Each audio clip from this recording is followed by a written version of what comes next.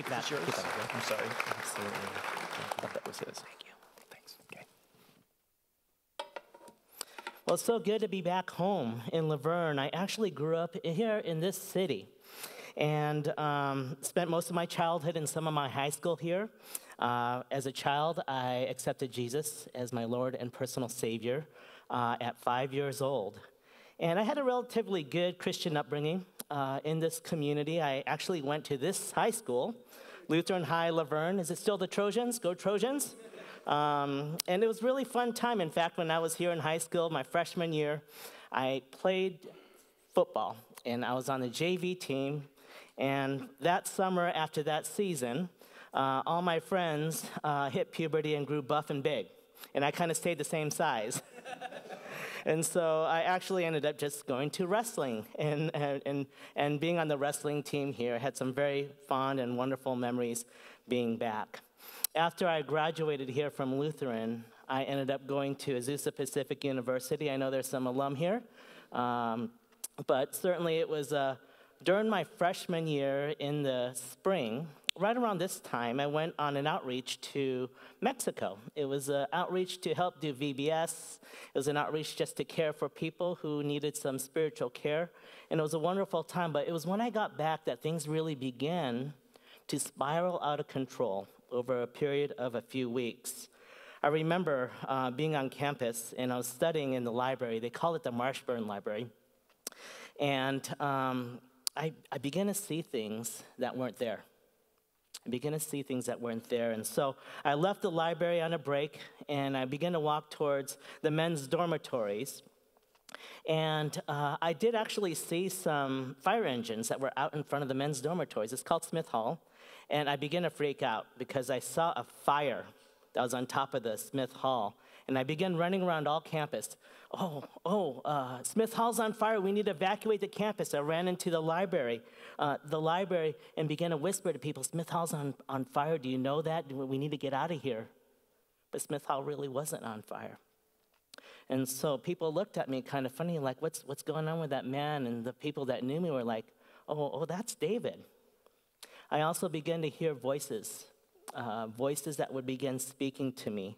And I remember actually taking an exam, and it was a midterm, and I was a little nervous, and I thought, okay, maybe this is a voice of God telling me what answers to select. So these voices would tell me, pick A, B, or C on multiple choice answers, and I get through the exam. Needless to say, I did fail that exam. A few weeks later, as things began to spiral out of control, I remember inviting all my wrestling buddies from high school over to my parents' house. My parents were on vacation, and we were just going to go swimming. We were going to watch a few movies and hang out. But things began to get a little intense. I was upstairs, I remember, in my brother's room, and all my buddies were downstairs just, messing around, watching TV or whatever. And my brother, my younger brother in junior high, was sitting with me, and I just said, hey, James, I got this idea. I think I'm supposed to take my life. I think somehow if I take my life, God would somehow be glorified.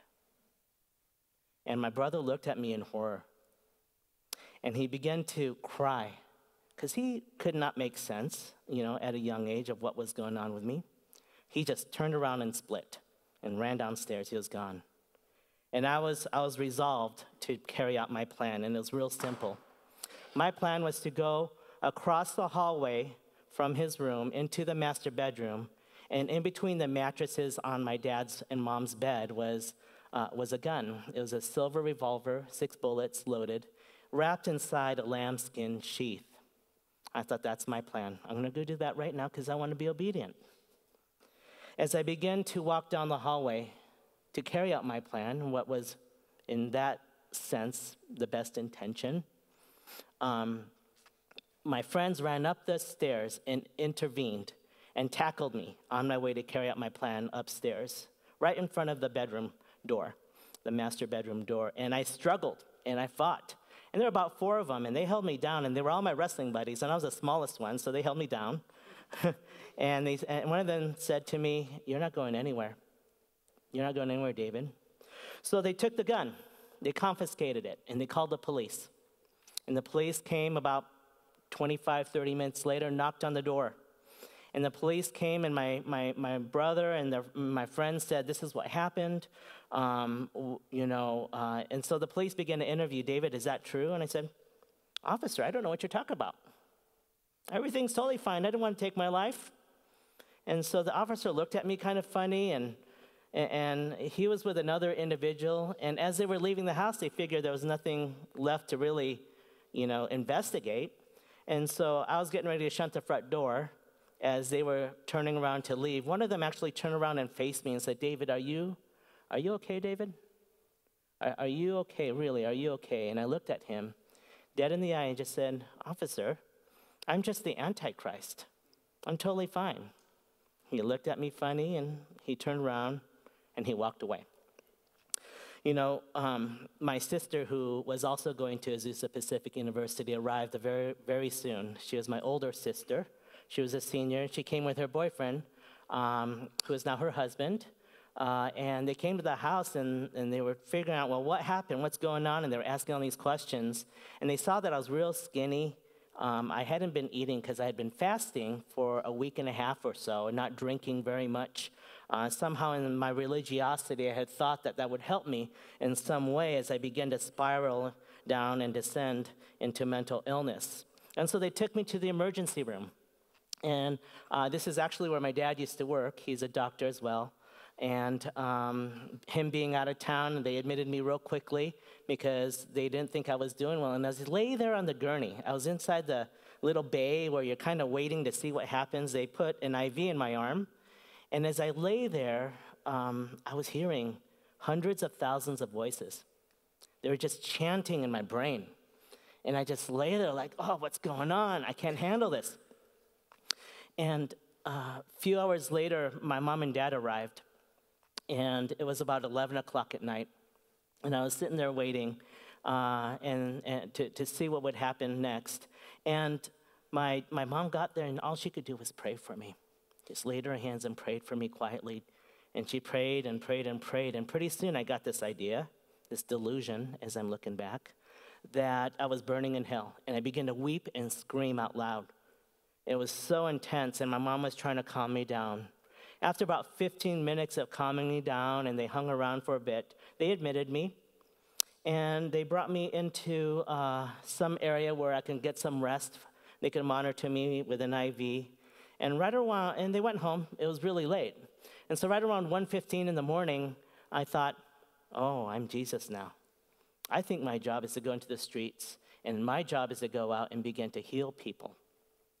And so it was raining outside. I pulled the IV out of my arm, and the doctor goes, wait a second. And the nurse goes, where are you going? And I put my Ugg boots on and my shorts and my T-shirt, and I just went outside.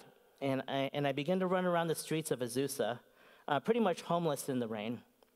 And these voices were telling me, oh, go lay down right here in front of this supermarket sidewalk, and it was raining. People would just literally drive by. And these voices, I was afraid I'd hear thunder.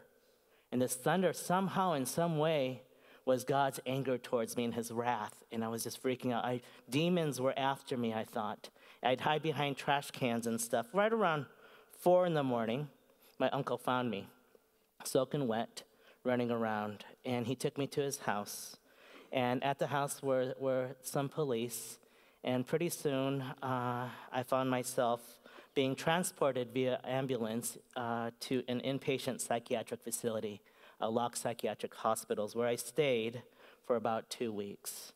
During that time, a lot of bizarre things happened with me, but I stabilized with some very heavy doses of psychotropic medication. And then they discharged me. And I was, well, what's going on? It's a little past spring now. I certainly didn't go back to APU for that spring semester. But months later, having seen a psychiatrist, I was diagnosed with schizophrenia. And that summer, as I struggled, I thought, okay, I'm going to start new. I'm going to find a poster for my room, and I'm going to decorate. And I ran across a famous painting. It's called The Scream. Some of you might have seen this. And I found that painting, and I thought, this describes my life. Someone out there actually understands what it feels like to feel this turmoil and to feel this pain and to walk through these irrational beliefs that I didn't know at that time I was experiencing, to see things and to hear things that were not there. And so it was very kind of catalyzing for me in my spirit, like, whoa, okay, that's like a form of empathy. So I hung that on my wall as a source of comfort. I had about 6 relapses over the next 7 years.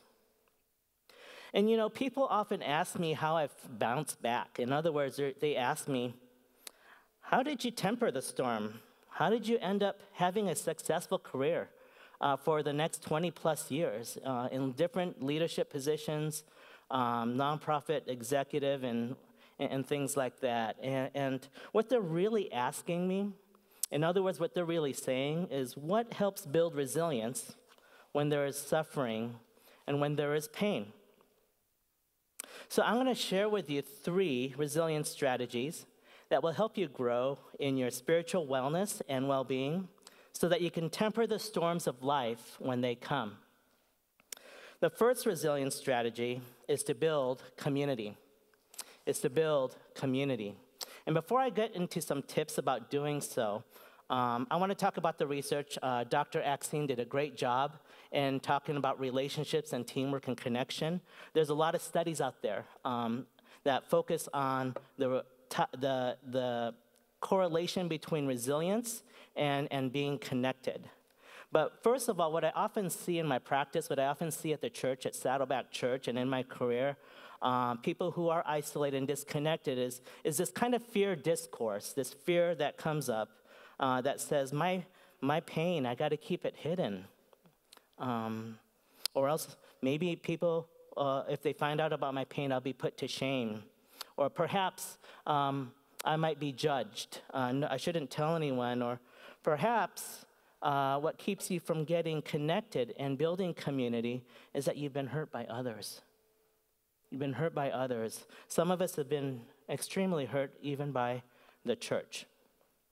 And so once we understand what that barrier is to building community, then we could overcome that.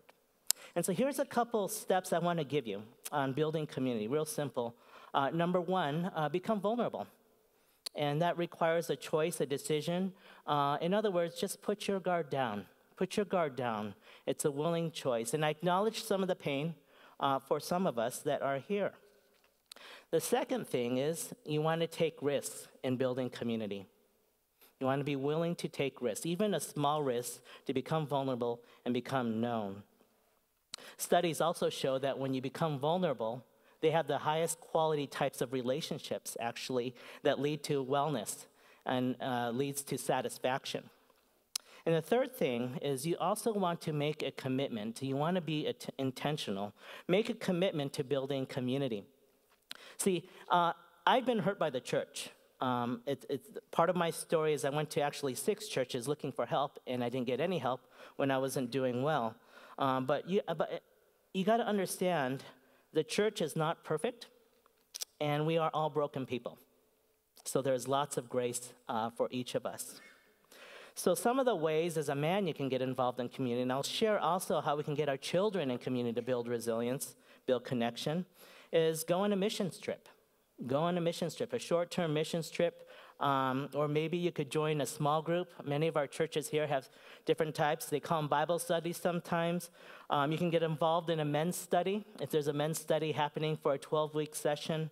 One thing I'd really encourage you is maybe Celebrate Recovery. Celebrate Recovery, for those of you that don't know, is a type of support group that you can get involved in that's Christ-centered. It's like a Christian 12-step. If you're struggling with an addiction, a hurt, a hang-up, or a habit, we're in about 30,000 churches across the world. Just go to celebraterecovery.com and type in your zip code, and you'll find a number of churches that might be doing that here, even in this community. Become vulnerable, take a risk, and get involved. Make a commitment. A couple real quick ones. Join a mountain bike club.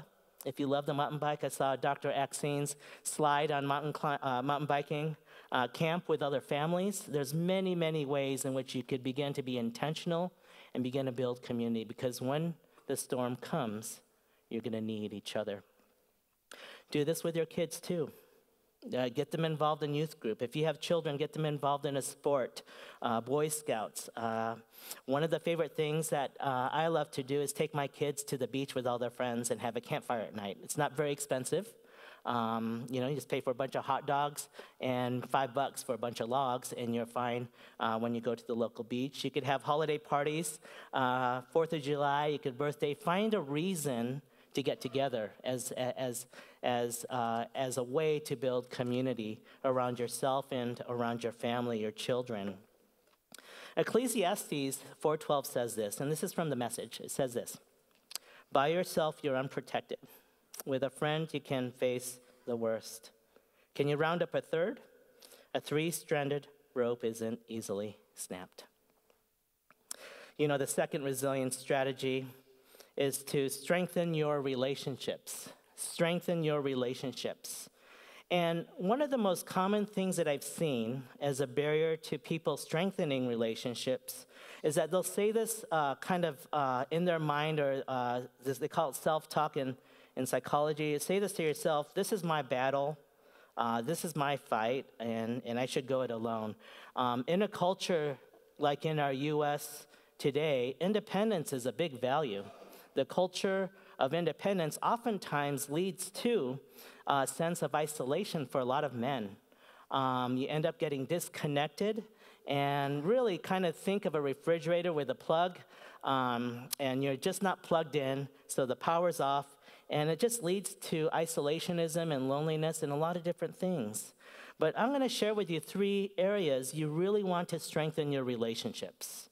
This is very important. I see this time and time again throughout the career that I've had. First, you want to strengthen your relationship with God. Then you want to strengthen your relationship with others. And third, you want to strengthen your relationship and how you relate to yourself. So let me pose a question that might help us take this next step. The question's real simple. What, if anything, stands in the way of intimacy between me and God? You can ask yourself that. What stands in the way of intimacy between me and others? And how do I relate to myself? We're talking to ourselves all the time. There are studies that show there are thousands of thoughts that come to our mind and how we talk to ourselves, and we'll talk about that in a minute. But what I've seen as a licensed therapist by training, I've seen people have a lot of trouble in how they relate and connect with God in particular. One of the most common things that I've seen is that we bring our childhood views of our parents, especially of our dad, into our relationship with God. And so for me, I thought God was really angry. Where do you think that view came from? So God, in my healing and my growth, I began to recognize God is not angry at me. He's not angry at you. He's for you. He accepts you. He pursues you. You can be trusted. And for me, performance of wanting to be loved by God had to be sacrificed. And I'm sure there's many here. Were you needing to perform to get love? And so it's no longer needed. It's no longer needed. The Bible says that God loves you unconditionally. And if you have fallen down in some way, he wants to pick you up so that you can continue running the race. And I want to acknowledge that we cannot be perfect. We struggle, right? We're not perfect. Very commonly asked of me at Saddleback Church is, I just can't make the mark. Well, guess what? Don't come to this church if you're perfect, because you're going to ruin it, because we're all broken. And so there's this kind of humanity we got to acknowledge that is there. Also, what stands in the way of intimacy with others? And here's what I would say would help build resilience and strengthening relationship. It's reconciliation. Reconciliation is key. Like I said, because we are broken, we will have conflict. So how do we reconcile? And reconciling really is the coming together of two people to make the relationship right. And so let me give you an illustration. This is myself or you, and this is the other person that you're in conflict with. And so the question is, when you're in conflict, are you mad at each other? Should we take each other out? Should we debate each other until we're right? How do we make this relationship right? And picture, actually, boulders, if you would, that represent the issues in that relationship that you're having a tough time with. It could be finances. It could be how you raise your children. It could be maybe some type of way that you relate in your communication. Whatever it is, picture these boulders that are there. And your job is not to take each other out. When you come together, your job is to move these boulders out of the way so you could have an increased intimacy and connection. And sometimes you're going to need to agree to disagree. And third, how do you relate to yourself? And personally, I have struggled with guilt and shame, and I've seen a lot of men struggle with guilt and shame. And the question that comes up is, how long should we feel guilt and shame when it begins to come? It's a natural feeling. I would say just a few seconds, just long enough to confess it before Jesus, in which you are instantly forgiven. The hard part for all of us, and most often, is making the choice to forgive oneself because you might think or tell yourself, maybe I don't deserve it.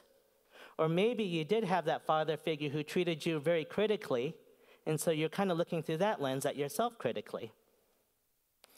And so the Bible says in Romans chapter 8:1, here's the NIV version, there's now no condemnation for those who are in Christ Jesus.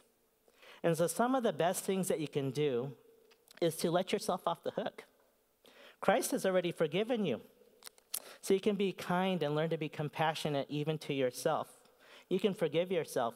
And if you're asking for the biblical support for this, the Bible says this, love your neighbor as yourself.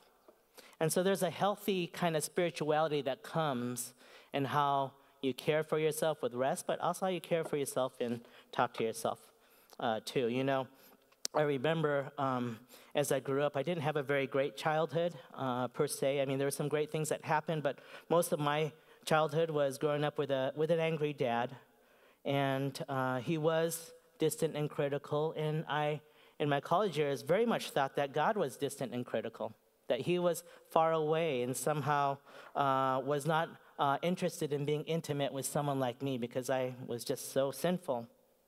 And noted, my dad is different today. He's very much healthy in how I relate to him, but I just could not forgive him. I was just so angry. In counseling, I went to counseling for 10 years, and I just could not come to that place of forgiveness until I had this epiphany. Dad suffered at the hands of Grandpa.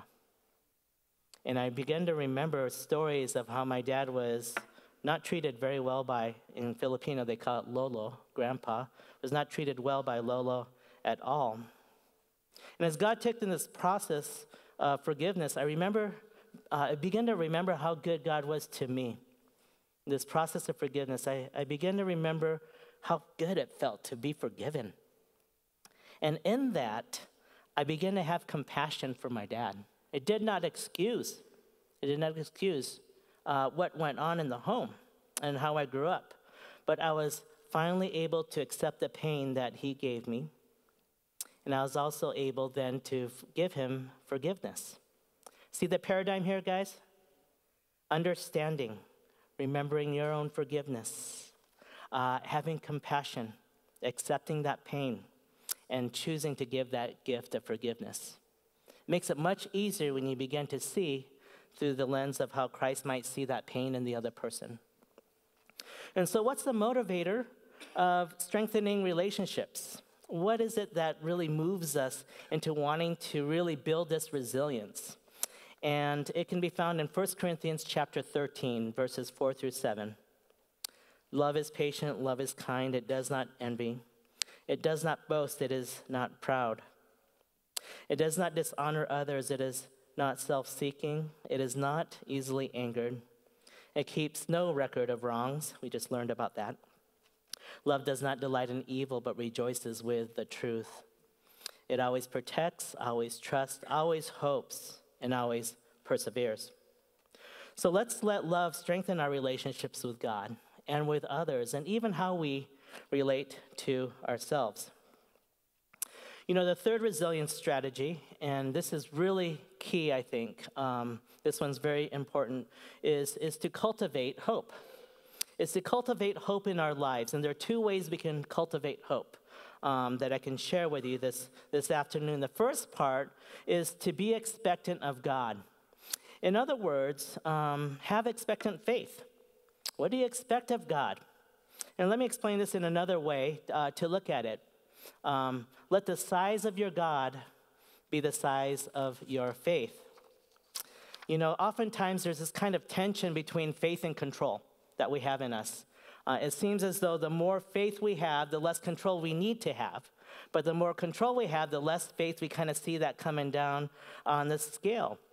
So what's the outcome when you do have faith? What's the outcome when you begin to place God in the driver's seat? And what you're going to see here is an increase in resilience when you begin to move in that way. But the second part of cultivating hope, which is a sister of this, is surrender. Is surrender. And this is a daily surrendering. I remember I was going through one of my relapses at my dormitory room. They call them the mods, the modulars. They're like 2-bedroom apartments at APU. And it was a Friday night. And I remember my roommates had gone out and they were out at the movies or doing whatever. And I was isolated and the light was off in my mod. And again, it was raining outside. And I was looking out into the empty parking lot, completely feeling isolated. And I saw the little yellow lights, the parking lot lights. And there was turmoil in my soul because I was going through a relapse. I was having such an incredible, difficult time. And finally, I just thought, I did stop taking my medicine, by the way. I finally just thought, you know what? I've been through the ringer these last seasons of life, and all I know is that God, you're the one that can get me out of this. And I said this to him as I cried out to him, God, you're the only one in the whole universe that can get me out of this. And I got on my knees, I said, Lord, I need your help. This is it. I surrender. And it was a peace that kind of came into that place. And actually, things began to change at my time at APU after that night. You know, what God wants to know is this. Do you trust me? When the suffering and pain comes, do you trust me? Do you trust me with your finances? With what I have to say in my word about relationships and career? Do you trust me with your future? Do you trust me with your reputation or even your business? See, when you're expectant and when you surrender, you're going to find that your suffering and pain bring hope. And God never wastes a hurt. Romans chapter 5 says this, and we boast in the hope of the glory of God. Not only so, but we also glory in our sufferings, because we know that suffering produces perseverance, perseverance, character, and character, hope. And hope does not put us to shame because God's love has been poured out into our hearts through the Holy Spirit who has been given to us. In closing, I would like to pray for you and then share a few words afterwards. Would you please bow your heads? Thank you. I think that some of us need hope today and are having a tough time. Some of us are isolated and need to be in community. And some of us maybe need to reconcile with a friend or a loved one. Maybe the Holy Spirit might be bringing some thoughts in your mind in this area. And I'm glad because you've come to the right place today. And I'd love to pray for you and over you in these areas. So let us pray.